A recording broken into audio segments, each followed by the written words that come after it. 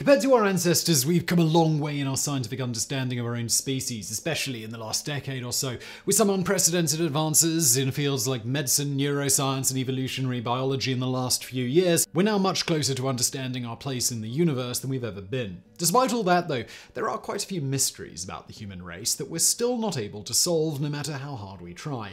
In fact, some of them get more baffling the more we try to understand them. As our improved tools and techniques get better at solving long-standing riddles about how our species works in most areas, for a handful of them, all they do is shine a light into the whole and reveal just how deep and dark it actually is. Number 10. Memory. On the face of it, memory isn't a difficult thing to understand. We experience something, encode it on our brain as learned information, and retrieve it at a later date if we need to access it again. This procedure is almost entirely involuntary, unless we're trying to cram for a test or otherwise actively pushing our brain to store some specific information for a specific use later.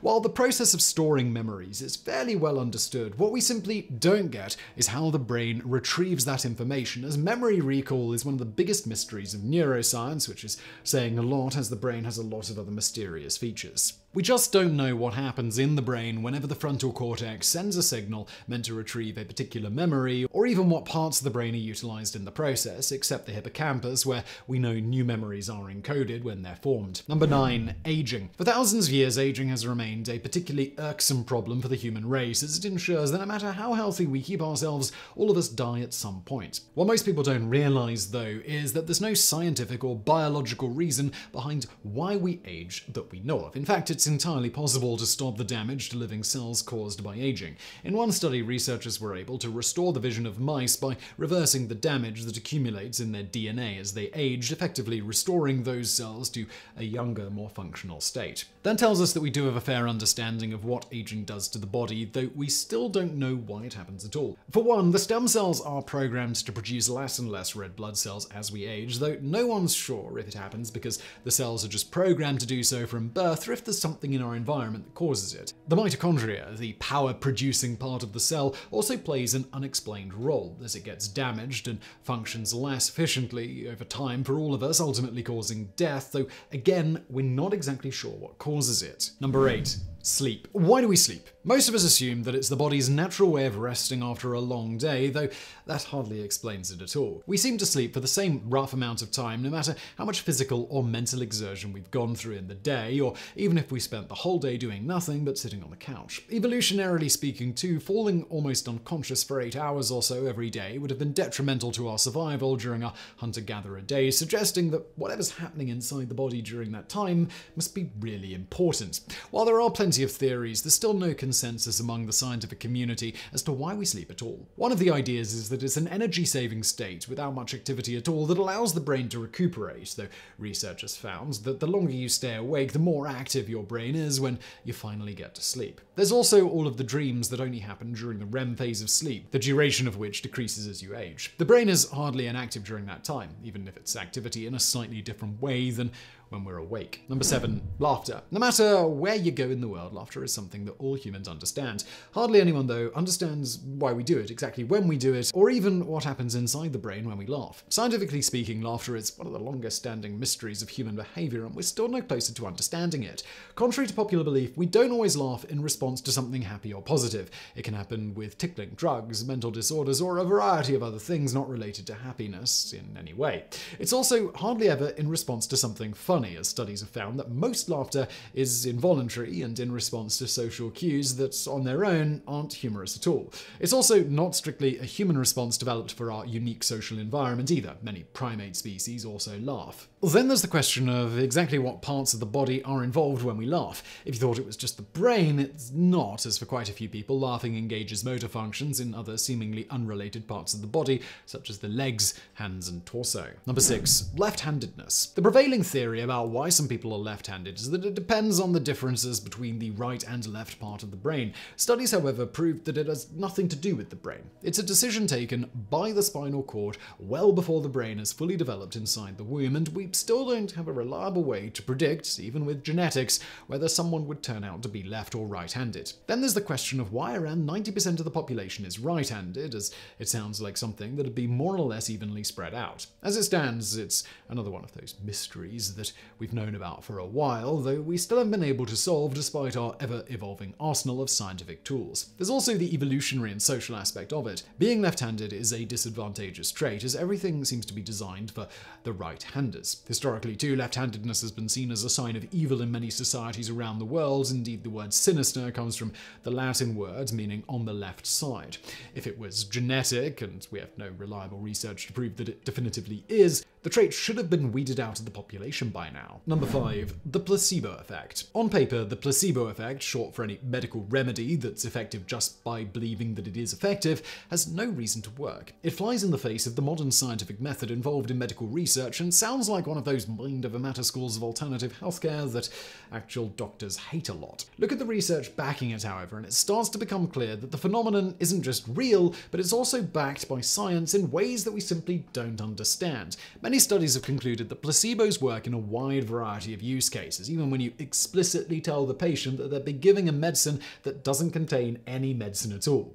Bafflingly enough, the opposite of the placebo, the nocebo, wherein the condition of the patient is deteriorated merely by telling them that the medicine won't work, despite continuing to administer the real thing, has been found to be equally effective. Moreover, the effect is only getting stronger and more powerful with time, another one of its many aspects that we're barely starting to notice, let alone fully understand. Number 4. Anesthesia. For most of our history, people going through surgery haven't had the option to do it without all the pain, save for pain relievers like opium that do little for serious procedures like amputations. The advent of anesthesia changed that, and with it the world of healthcare around 170 years ago. For most of us today, it's unimaginable to think that it hasn't always been the norm. While anesthesia is undeniably awesome, we still don't quite understand exactly what it does to the brain. It has to do with the larger question of how consciousness works, which we'll get into in a bit, though anesthesia is a particularly mysterious part of that equation. For one, we have no idea why it just affects the brain and no other part of the body. Even in the brain, patients under anesthesia seem to have the rest of their functions, like cognitive ability, active and working like when they're awake, except they're unconscious and don't seem able to feel pain. We simply have no idea what part of the brain it changes either, and whether it works the same for everyone, all of which is probably why anesthesiologists are by far the highest paid medical professionals almost anywhere in the world. Number 3. Sex. There's no doubt sex is amazing, and a wide variety of creatures found on Earth use it for reproduction, though evolutionarily speaking, it doesn't make a whole lot of sense. Scientists have been trying to answer why we developed sexual reproduction in the first place for a while, as it provides no immediate benefits over asexual reproduction, though to little success. The prevailing theory so far has been that it helps weed out harmful genes from the pool, which may well be true, though that's nowhere near worth the massive evolutionary cost that it comes with. Sexual beings only pass on half of their genes to their offspring, as one half of the population, males, don't reproduce.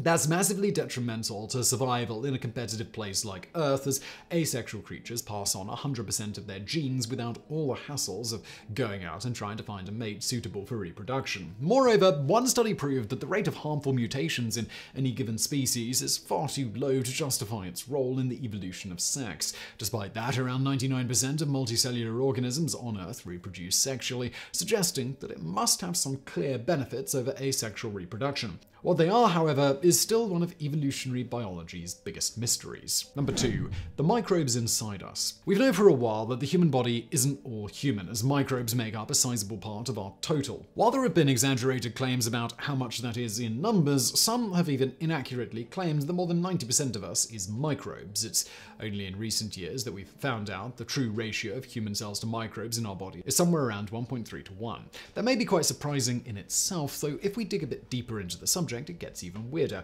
According to a recent study, our body isn't just mostly made up of microbes, but around 99% of them are completely alien to us, as well as far more diverse than we previously thought. They don't match up with our genetic databases on any of the microbial species we know of on Earth, and would require entirely new classifications to even document them.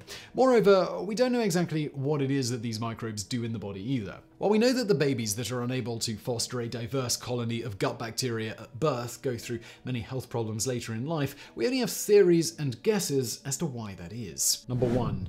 Consciousness. The question of what is consciousness has been answered by different professionals in different ways over the years. Philosophers use it as undeniable proof of the significance of our species' place in the universe. Astrophysicists see it as only one of the many improbable outcomes to come out of an infinite universe with infinite possibilities, and so on. For neuroscientists and biologists, though, the answer isn't that clear, to the extent that it's perhaps the biggest mystery of our body that we know of. Biologically speaking, what's the line that separates the physical lump of biomass, brain, neurons, and all other things that make up our body from the conscious beings with emotions and the ability to experience the world around us that we all are? If we assemble a fully functioning model of our body in the lab, simulate all the connections between all the different parts with our advances in prosthetic tech, and try to get it to come alive, there's no doubt that we'd fail. After all, if we're just a random grouping of molecules and atoms that have come alive, we should be able to easily replicate it in controlled conditions. And yet we can't. Many people would say that it's the same difference as being alive or dead, though looking at how many people suffering from disorders that render them unconscious are still alive in every sense of the word, that doesn't seem to be the case. Is it just our ability to form subjective emotions? Scientists are already hard at work trying to implement AI to make robots that can feel emotions, as it'd make them much better at whatever job they're meant to do. There's no doubt that they'd easily succeed too, though no one would call them conscious in any way. As it stands, it's not a question that we'd be able to answer anytime soon. We've used neuroscience, quantum mechanics, evolutionary biology, and a bunch of other fields to try and understand exactly what makes us conscious, though to little success. If we can solve it, however, it could open doors in a lot of other fields and massively improve the quality of life on Earth, especially for people suffering from rare long-term diseases that directly attack whatever it is in the brain that makes it conscious. So I really hope you enjoyed today's video. If you did, please do hit that thumbs up button below. Don't forget to subscribe, and thank you for watching.